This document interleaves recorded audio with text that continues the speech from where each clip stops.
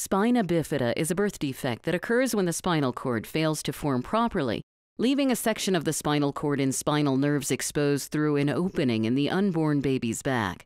There are several scientific names for spina bifida. It is also known as myelomeningocele or meningomyelocele. Although there are many theories about why this happens, the exact cause of spina bifida is unknown. However, we do know that spina bifida occurs early in pregnancy during the development of the spinal cord, typically about 35 to 42 days since your last menstrual period, or LMP. This rare condition is reported to occur in 1 out of every 1,500 to 2,000 births in the United States every year. To better understand the problems associated with spina bifida, let's first review the normal development of the spinal cord. In early fetal life, the tissue that covers the spinal cord closes like a zipper. This typically begins in the middle of the spinal cord and closes in both directions, toward the head and toward the bottom of the unborn baby. This process starts at about 35 days into fetal life. At 36 days since your last menstrual period, there is almost complete closure of the spinal cord, with only small openings near the head and bottom. By 42 days since your last menstrual period, there should be complete closure of the spinal cord, also known as the neural tube. However, failure of the neural tube to completely close will result in a neural tube defect. If the tissue fails to close near the fetus's head, a condition known as anencephaly can occur. Failure of the tissue to close at the bottom end of the fetus results in a myelomeningocele or spina bifida. Here you can see the differences in development of a normal fetus in comparison to a fetus with an open neural tube defect at the bottom of the fetus, an example of spina bifida. Several variations of spina bifida can occur.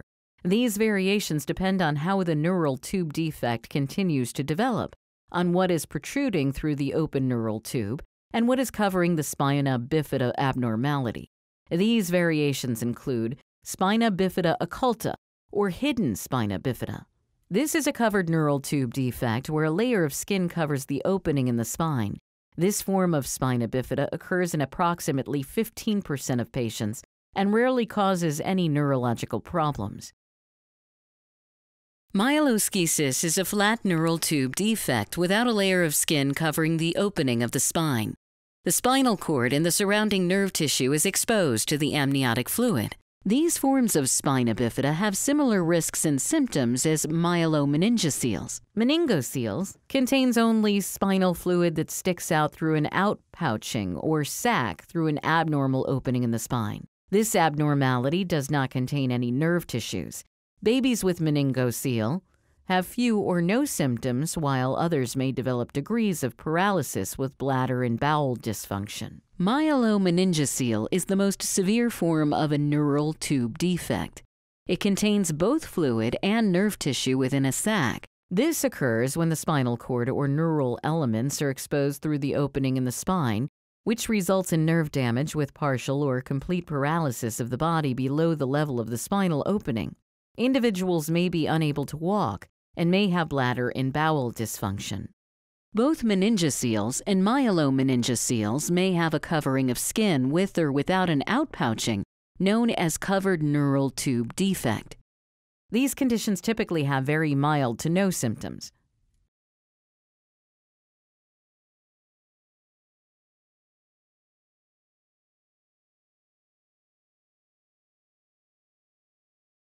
During the end of the second trimester, you can see the opening of the spinal cord and spina bifida defect developing. The image on the left is a view from the side. As you can see, there is an opening in the spinal cord that allows an outpouching of tissue. This is myelomeningocele. The image on the right demonstrates an outpouching from the defect as you look down on the fetus's back. The spinal column is divided into 4 sections. Each segment of the spinal cord corresponds with a specific region of sensory or sensation and motor or movement functions in the body. Starting from the head, there are 7 cervical vertebrae found in the neck. Spinal nerves at this level supply movement and feeling to the arms, neck, and upper trunk of the body. Next are 12 thoracic vertebrae associated with the chest, followed by 5 lumbar vertebrae found in the lower back. and 6 sacral vertebrae that fuse at the bottom to form the tailbone or coccyx. In the normal spine and spinal cord, nerves leave the spinal cord and are numbered according to the vertebrae at which they exit the spinal column. Their function is linked to the level at which they leave the spinal cord. The location of spina bifida defect can result in abnormal function. A spina bifida defect is defined based on the level and extent of the bony opening along the spinal canal. The level of bony defect can help us predict the nerve damage that a child may experience. The level of the nerve damage may result in loss of sensation or problems with motor function, including bowel, bladder, and sexual dysfunction. Since most spina bifida defects are associated with the lumbar spine, which is responsible for the nerve function in the legs and lower body, we will focus on consequences associated with these types of defects. In general, the nerves associated with L1 to S1 are associated with movement and sensation of the lower legs. Nerves associated with L1 to L3 are responsible for flexing the knee, whereas nerves associated with L4 to L5 allow the knee to extend. At the same time, all the nerves from L1 to L5 are required to provide nerve function to the thighs and hips.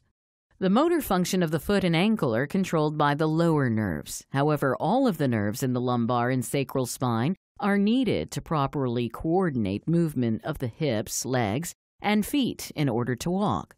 Spinal levels L4 and L5 allow one to raise the foot. Spinal levels S1 and S2 allow one to lower the foot. In general, when the spina bifida involves a level above L3, the ability to walk normally is significantly impaired. In addition to the movement of the lower extremities, nerves in the lumbar and sacral regions help control functions of the internal organs. Since many cases of spina bifida involve the sacral nerves, children with spina bifida often have problems with urination and bowel control. In later life, sexual function may also be affected. Typically, children with bladder problems are unable to completely empty the bladder. Problems with bowel control may result in soiling. Patients with spina bifida may experience some sexual dysfunction, but this may not affect their reproductive ability. The exact mechanism by which the spina bifida defect causes nerve damage is unclear. There are several theories, but the most popular one is a two-hit approach.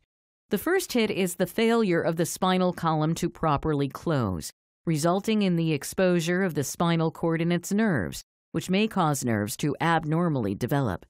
This, by itself, may or may not directly cause nerve damage. However, a second hit occurs where the open nerve fibers are exposed to the amniotic fluid, which can be damaging, and nerves can also be directly damaged by trauma due to bumping and rubbing against the uterine wall. In addition to the spinal cord problems, patients with spina bifida can develop two distinct problems related to the brain: buildup of fluid within the spaces of the brain, called hydrocephalus, and a sinking of the lower part of the brain into the base of the skull, known as hindbrain herniation or Chiari malformation. In the normal brain, the brain tissue contains and is surrounded by cerebral spinal fluid, otherwise known as CSF.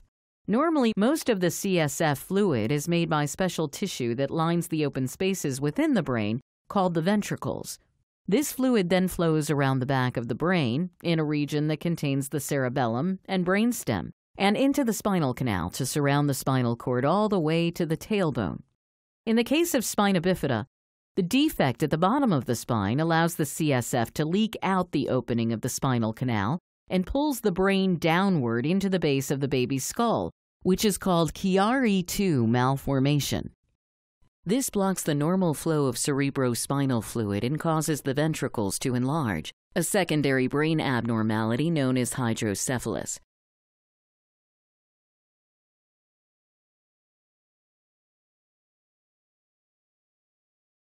Traditionally, spina bifida is repaired shortly after the baby is born. If the defect is diagnosed during pregnancy, babies with spina bifida are typically delivered by C-section. Because the spinal cord defect does not directly affect the heart or lungs, babies are generally very stable and do not require any immediate treatment. Nonetheless, babies are transferred to the neonatal intensive care unit for close medication attention. At that point, Neonatologists and pediatric neurosurgeons work together to further evaluate the baby and identify any additional problems. They also prepare the infant for repair of the spina bifida. A pediatric neurosurgeon will perform the repair within the first few days of life, and depending on the severity of the hydrocephalus, infants may or may not require a tube that drains the excessive fluid from the brain at the same time. This tube is called a ventriculoperitoneal, or VP, shunt. Babies eventually recover and once stable are able to go home. Children with spina bifida are followed very closely by several pediatric specialists, including a pediatric neurosurgeon, pediatric neurologist, pediatric urologist, pediatric orthopedic surgeon, and pediatricians who specialize in spina bifida. In most centers, including the Fetal Center at Children's Memorial Hermann Hospital, spina bifida children are enrolled in a comprehensive program to address their medical problems, monitor them for long-term problems, and provide support to families. Many of the complications of spina bifida will not show until later in life. As mentioned earlier, these may include problems with walking, bowel and bladder function, and neurological development. After the initial repair, future operations and therapy may be needed to treat the problems associated with spina bifida. For example, VP shunts are placed to treat hydrocephalus. The VP shunt drains the built-up fluid in the brain into the abdomen, where it can be absorbed. This treatment can be successful in managing many of the problems that can occur in children with spina bifida. Although VP shunts are effective in draining the fluid, they are mechanical devices and they sometimes fail due to blockage or movement and must be replaced. Shunts can also become infected and require removal. A baby with spina bifida will usually have several shunt revisions in his or her lifetime. These treatments address the problems associated with spina bifida, but unfortunately cannot restore the nerve damage that has already occurred. Today, alternative options exist to treat children with spina bifida. After decades of research, surgery to repair the spina bifida defect before the baby is born, also known as fetal surgery, is a possibility for babies and mothers who qualify for the procedure.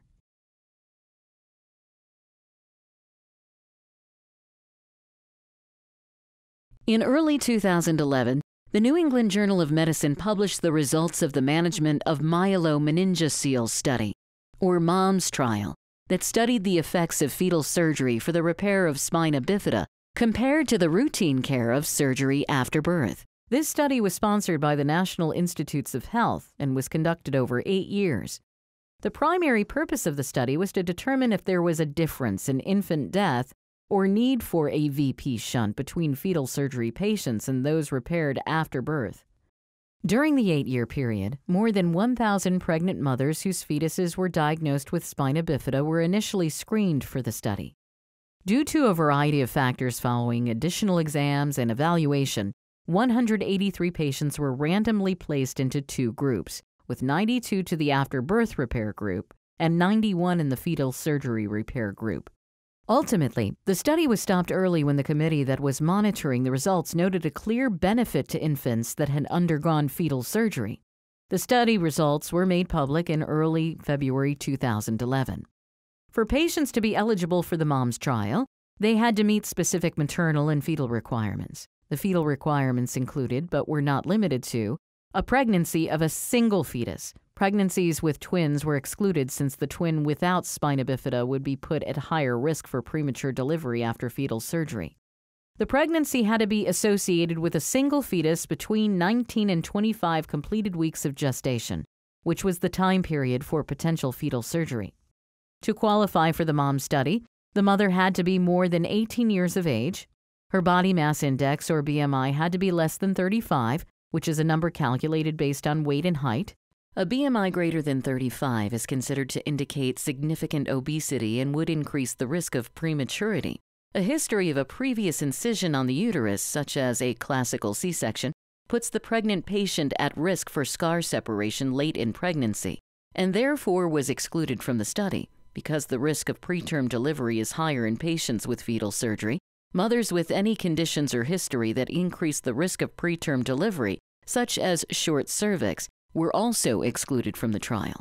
Additional risk factors that prevented a woman from being included in the study were insulin-dependent diabetes, infection with hepatitis B or C, HIV infection, red cell alloimmunization, and unwillingness to accept blood transfusions for various reasons. The unborn baby also had to meet certain criteria in order to enter the mom's trial. These included the presence of a myelomeningocele, beginning with the first thoracic vertebra T1 and the first sacral vertebra S1 levels. Chiari-2 malformation had to exist at the time of evaluation. There could be no evidence of an exaggerated curving of the spine. The spina bifida could not be associated with other major fetal anomalies such as a heart defect. Finally, the fetus had to have normal chromosomes found by amniocentesis. Because of the research aspect of this study, patients were carefully chosen to maximize the benefits of fetal surgery while minimizing the risks to both mom and baby. There were two main outcomes of the study. The first was death or need for a VP shunt by 1 year of age. The designers of the trial felt that if the children did not receive a shunt by 1 year of age, they were not likely to need a shunt during their lifetime. The second main outcome of the study was to measure the mental and motor development using standardized tests at 30 months of age. In addition to the outcomes on the baby, one of the greatest contributions from the mom's trial was the information provided on the risks of fetal surgery for the pregnant mother. Some complications directly affected the mother, while others were effects of the pregnancy. 6% of women who underwent fetal surgery suffered from extra fluid on their lungs, known as pulmonary edema. This often requires oxygen support but eventually corrects itself. Problems with the membrane sac that surrounds the fetus are a known complication with any fetal surgery, and this was certainly seen in the mom's trial. 1 in 4 patients was noted to have a separation of the membranes from the uterine wall after the surgery. Membrane separation is a risk factor which may lead to early delivery. Membrane separation occurred in almost half of the patients after fetal surgery and was 6 times more likely to occur than when the spina bifida repair was postponed until after the delivery of the baby. The risk for decreased amount of amniotic fluid around the fetus, also known as oligohydramnios, was twice as likely to occur in the fetal surgery group as a result of leakage of fluid through the surgical incision. Infection rates were slightly higher in the fetal surgery groups. Any fetal surgery is at risk for separation of the placenta from the uterus, also known as placental abruption. This can occur at any point during the surgery and afterward. Depending on the severity of the abruption, some fetuses may require emergent delivery. During the mom's trial, the obstetricians examined the uterine incision used for the fetal spina bifida repair earlier in pregnancy at the time of the C-section delivery. They found that the scar was very thin in 1 out of 4 cases and that there was evidence of uterine scar separation in an additional 10% of cases. Keep in mind, most of these complications are known problems with fetal surgery and would have only been expected in the fetal surgery group of patients. In normal pregnancies, some of these problems can occur but are rare. Fetal repair of spina bifida was also associated with significantly increased risks for the newborn. Most of the neonatal complications were related to the prematurity at birth. The average gestational age at delivery was about 3 weeks earlier in the fetal surgery group, at 34.1 weeks versus 37.3 weeks. 13% of babies were delivered before 30 weeks gestation. An additional 1/3 were delivered between 30 and 34 weeks, and another 1/3 were delivered between 35 and 36 weeks. This means that only 1 in 5 babies that underwent fetal surgery were delivered at term. Because of the prematurity, birth weight, which corresponds with their gestational age at birth, was less in the fetal surgery group. The increased rate of prematurity in the fetal surgery group was also associated with a 21% incidence of respiratory distress syndrome, seen in preterm infants requiring oxygen and ventilator support in the babies. This was 3 times higher than the postnatal repair group. The benefits of fetal repair of spina bifida appeared to be statistically superior to postnatal repair. The primary outcome of the study, which was death or need for a VP shunt in the first year of life, was 30% less frequent in the fetal surgery group than in the postnatal repair group.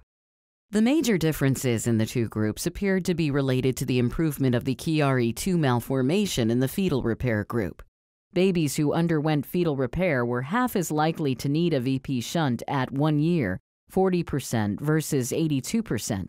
In addition, while all fetuses that were entered into the study had evidence of hindbrain herniation on MRI during their mother's pregnancy, it appeared that the KIARI2 malformation was less common and less severe among babies that underwent fetal surgery as compared to postnatal repair.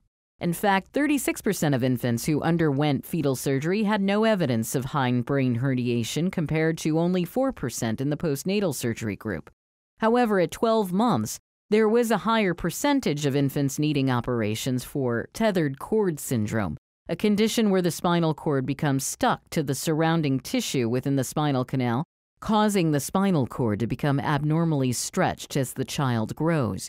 This occurred more often in the fetal surgery group compared to the postnatal surgery. At 30 months of age, neurological outcomes were reviewed and mental development in both groups was similar. However, motor development scores seemed significantly better in the fetal surgery group. While the ability to walk depends on the level of the spina bifida lesion, the study found that twice as many children who underwent fetal surgery were walking independently as compared to the postnatal group, 42% in the fetal surgery group compared to only 21% in the postnatal repair group. Overall, the degree of disability in a child was lower among fetal surgery patients. The MOMS trial was a landmark study in the world of fetal therapy. Historically, fetal surgery was used only for life-threatening conditions in which the fetus would likely die during pregnancy if left untreated. However, the MOMS trial was the first study that demonstrated significant benefit in children who had undergone fetal surgery for spina bifida, a non-lethal disease. Careful analysis of the study results demonstrated the benefits outweighed the risks and harms of fetal surgery, including those associated with the mother. Although there are still unknown answers to many more questions, especially those about long-term outcomes, it appears that babies who underwent fetal surgery have benefited in the short term. Unfortunately, the MOMS trial provides only statistics and not specifics about your baby, which is what all parents want to know. For many families, this comprehensive multi-day evaluation and consultation is the first opportunity to meet healthcare professionals who specialize in this condition and ask questions and receive information specific to them. The extensive consultation process is designed to help patients learn about spina bifida and what life is like for a child with the condition. Families also learn about all of the treatment options so they have a full understanding of the risks and benefits of conventional treatment versus fetal surgery.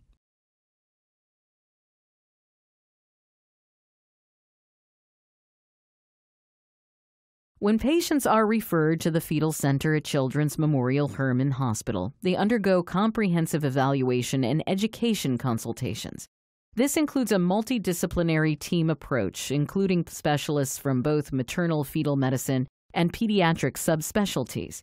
Before fetal surgery can be considered further, thorough counseling and evaluations are provided to ensure there are no unnecessary risks to the mother and that the baby is an appropriate candidate for surgery.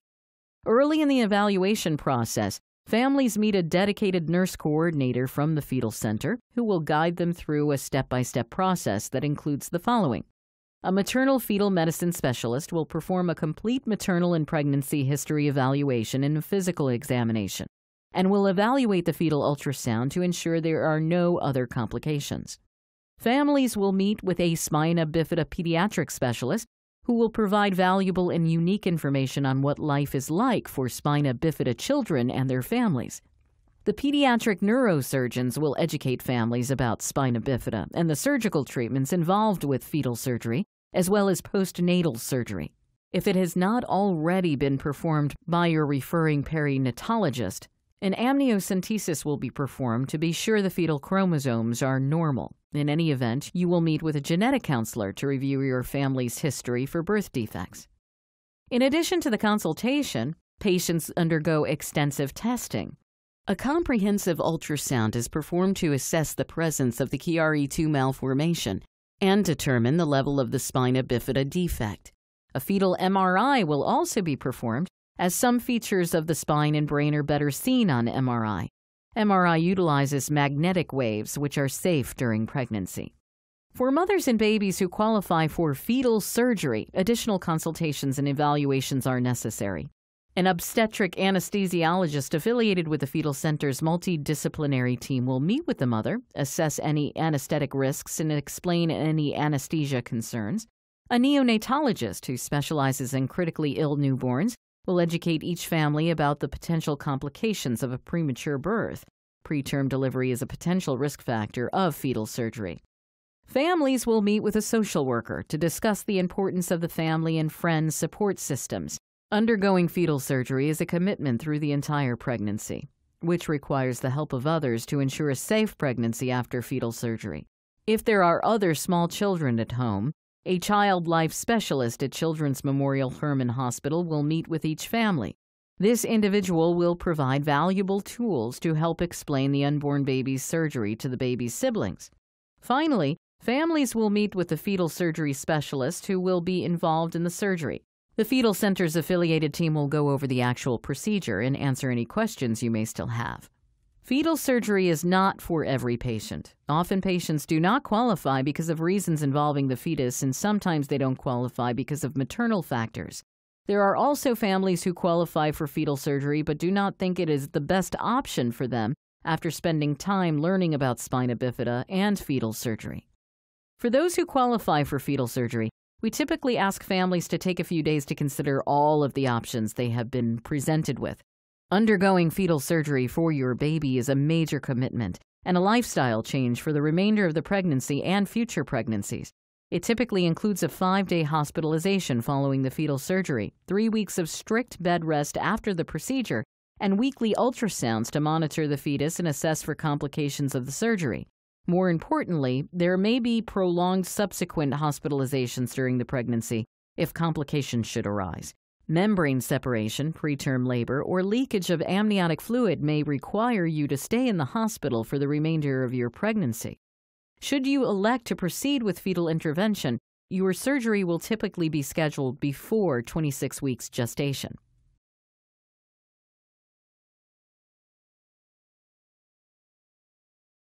Fetal surgery for spina bifida is a complicated operation that requires the expertise of many physicians and surgeons.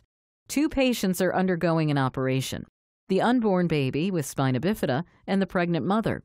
Care of the mother starts before entering the operating room. During the morning of surgery, the mother and baby undergo another full assessment, including a fetal ultrasound. An epidural for postoperative pain control is placed before surgery. Once inside the operating room, the mother and baby are again evaluated prior to the mother falling asleep with guided anesthesia. Meanwhile, the entire surgical team is preparing for the operation. Mothers undergoing fetal surgery are administered general anesthesia and an epidural for pain control. The skin incision is similar to an incision used for cesarean section deliveries. As the pregnant uterus is exposed, the well-being of the fetus and position of the placenta is again re-evaluated via ultrasound. The monitoring process is continued throughout the entire operation. In order to expose the back of the baby, the uterus is opened with an incision called a hysterotomy. The location of the incision is made to provide the best exposure of the spina bifida of the baby. Careful attention is made to avoid the placenta and large blood vessels within the uterine wall, as both are important for the baby's stability. A stapling device especially designed for fetal surgery is used to make the incision to prevent unnecessary bleeding. An opening in the uterus is made in an area away from the placenta, just large enough to expose the baby's back to see the spina bifida defect. Once the uterus is opened, only the area of the back with the spina bifida is exposed for the operation. The normal amniotic fluid is removed, and warm fluid is circulated into the uterus to replace it during the operation. This keeps the fetus warm and prevents kinking of the umbilical cord. Once the baby is properly positioned, pediatric neurosurgeons repair the defect in much the same way they would after birth. Once the spina bifida is repaired, the uterus is closed. Throughout the entire procedure, the baby and mother are continuously monitored by the surgical and anesthesia teams. The entire fetal surgery team works together to accomplish a very safe and efficient operation for both patients. While the fetal surgery team is working during the operation, the neonatology team is on standby. prepared to act quickly if the fetus demonstrates any signs of instability that would require immediate delivery.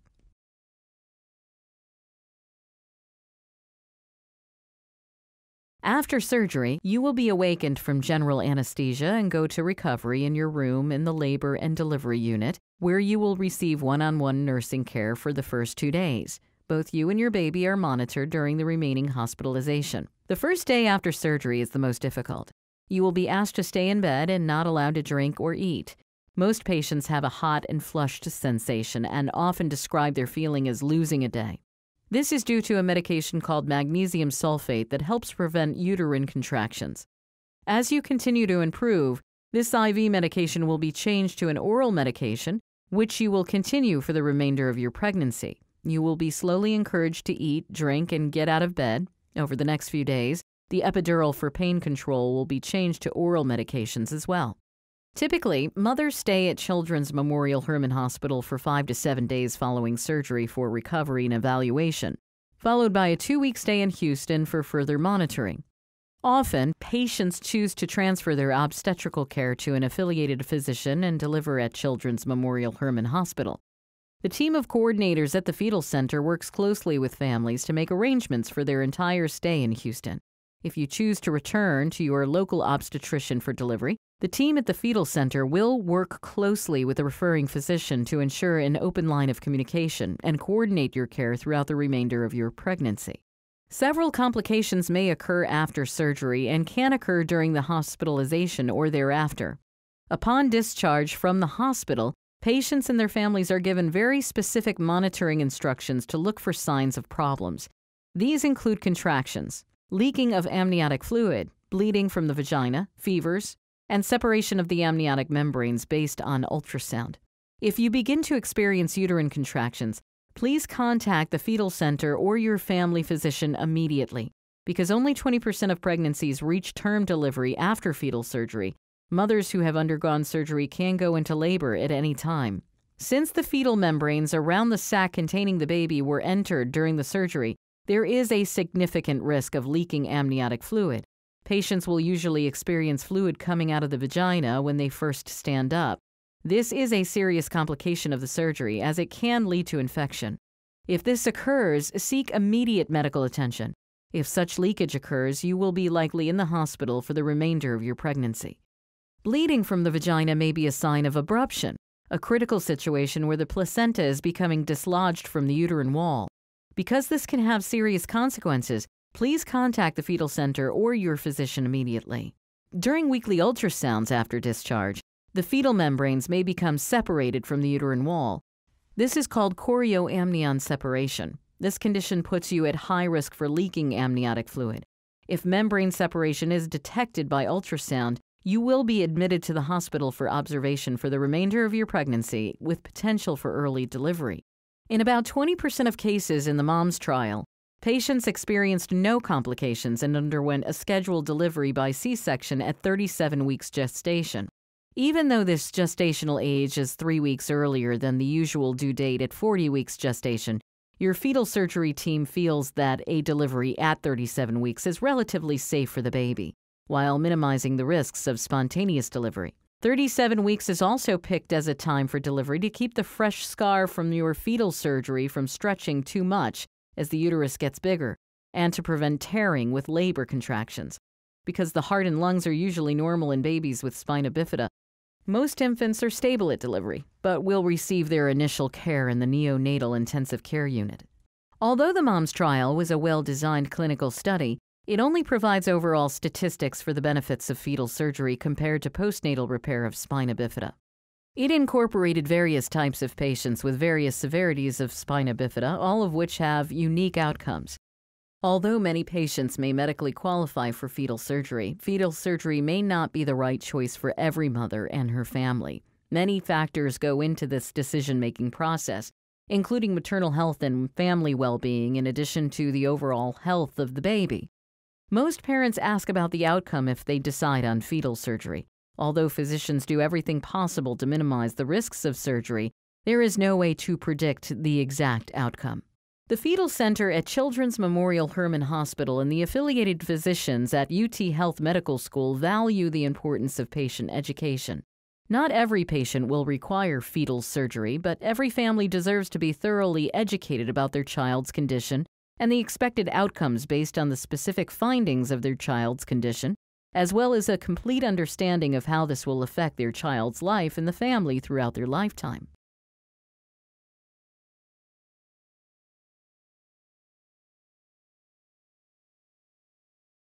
The Fetal Center at Children's Memorial Hermann Hospital is a multidisciplinary clinical and research center whose affiliated physicians are faculty members at UT Health Medical School in Houston, Texas.